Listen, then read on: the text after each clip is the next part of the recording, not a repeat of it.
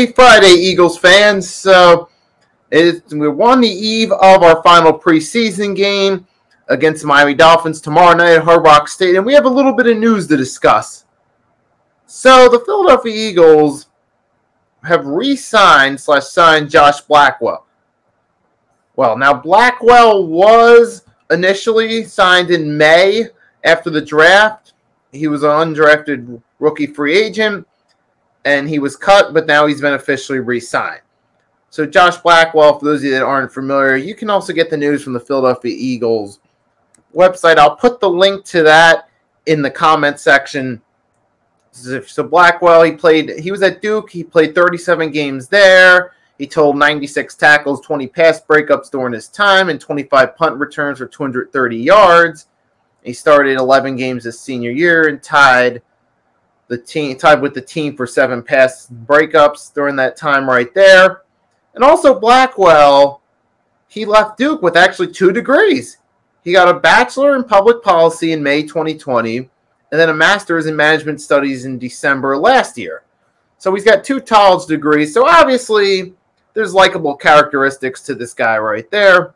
And obviously the Eagles find him likable because that's why they re-signed him, because they needed a roster spot for the defensive backside. So, and now that gives another headline going into this game, because I said in my live stream back on Wednesday that I'm going to keep an eye out on Deon Cain and Devin Allen on the offensive side to see what they do, and I feel they should get some reps to determine their future with the Eagles based on how they perform this final preseason game. Another one is Josh Blackwell. He should get some reps, obviously, too, to see what he does. And according to what we're hearing, if he does have a solid game against the Dolphins, because so far he's at a total of 4 tackles thus far. And if he does have a solid game against the Dolphins, at least, a solid enough game for the time he plays, he could get a practice squad spot, which it's possible. But we'll have to see what happens right there. So though that is another player to keep an eye out, Josh Blackwell, for this final preseason game, along with Deon Cain and Devin Allen. But also, while I'm still on the subject of Philadelphia sports, I want to give a quick happy birthday to James Harden. He turns 33 today. Happy birthday, James Harden. Go out, have some fun tonight. Enjoy those bottles.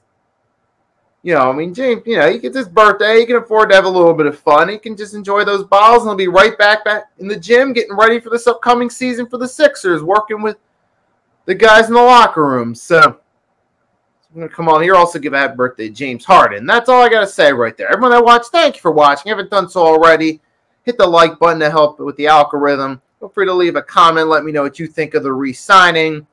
And if you haven't done so already, subscribe, hit that notification bell so you're notified when I upload a new vid. An important reminder for people going out on the weekend: if you're going to go out, get a little intoxicated, if you will, enjoy those bottles like James Harden's going to be doing, do so safely. Call an Uber, a taxi, a designated sober driver, or a Lyft. Just don't drink and drive. Most of all, have a wonderful night. Nicky Stees signing off.